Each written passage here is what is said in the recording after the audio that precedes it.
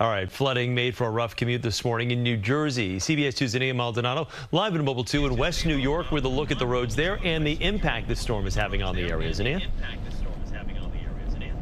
Well, Chris, I mean, you've been with us all morning long checking in, and this really impacted everywhere throughout northern New Jersey. Every town, every county we hit, there was something.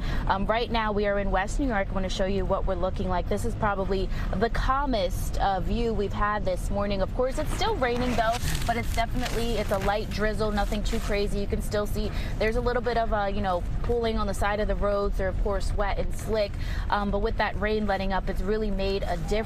Now, we've been out all morning long, and like I mentioned, we've seen it all. Flooding, closures, fallen trees, and debris.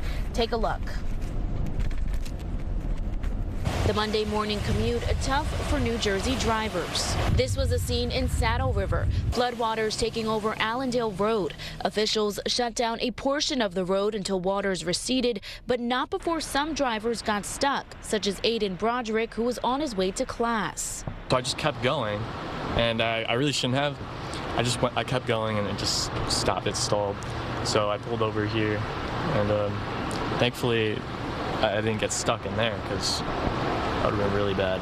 I'm just hoping my car is okay. A tow truck eventually came to remove his car. A similar sight throughout northern New Jersey. Here in Patterson, multiple cars were left stranded in floodwaters, and we caught a few drivers trying to make their way through, but were forced to turn around.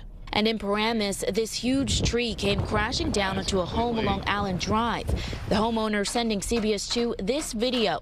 You can see a big piece of a branch poking through the ceiling. Not too far in Ridgewood, flooding and debris prompted a delayed opening for Ridgewood High School, where rushing water took over the field. And several roads were shut down nearby as they were covered in inches of rainwater as well.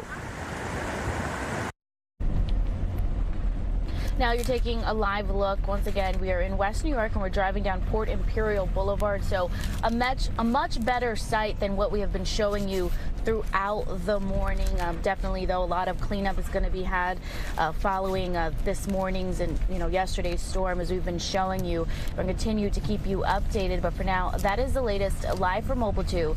Zinnia Maldonado. Chris, back to you. Okay, Zinnia, thank you.